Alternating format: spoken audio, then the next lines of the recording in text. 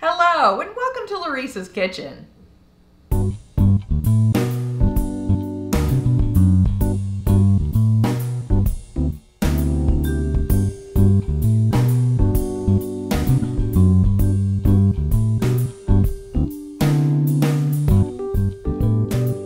I have had a rough week. I sliced the tip of my finger off in a turkey carving incident that will live in infamy. And Mike took a swipe at County, our big dog, completely missed him and got the back of my hand. Earlier in the week, Rory jumped out of my arms and slashed my wrist. No, I am not the victim of domestic abuse. It is all the animals. Also, in the past week, we've had 2 inches of strange snow pellets, along with snow and now freezing rain. I know what I could use to cheer me up, and that is chocolate. So today, I am putting together some homemade hot fudge sauce. Hot fudge sauce is not that difficult to make, and it doesn't take that many ingredients either. We will be using 2 different types of chocolate, and remember, buy the best quality chocolate that you can afford. I'll be using both Ghirardelli's unsweetened baking powder as well as their semi-sweet chocolate chips. Now, as always, the ingredients are listed here, as well as the full recipe and instructions in the description box below. All of this is made on the stovetop in just a few minutes, so let's get started. This is on medium-low. We're gonna let this butter melt first, then we'll add in the rest of the ingredients, minus the chips and the vanilla.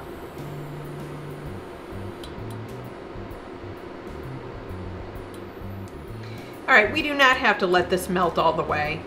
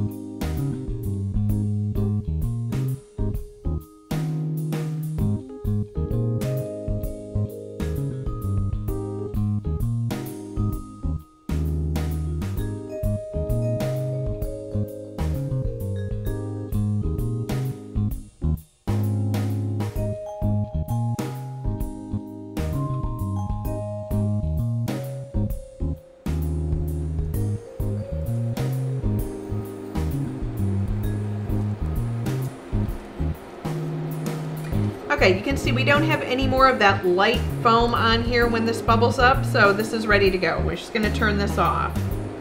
Once this stops bubbling, I'll add in the vanilla and the chocolate chips.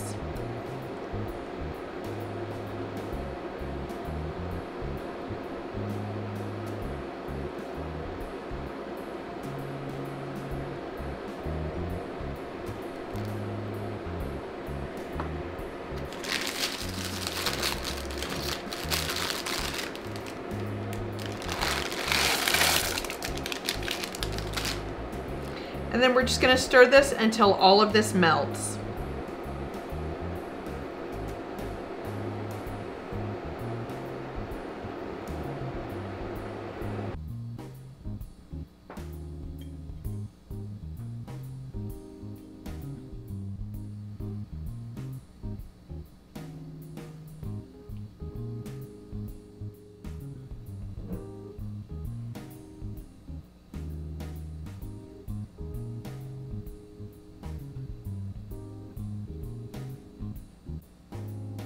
I, of course, am using my hot fudge sauce on a brownie a la mode. However, I'm not here to try the brownie a la mode. I'm here to try the hot fudge sauce. Looks like Diesel is too. So, and I've eaten it like this because it's so good.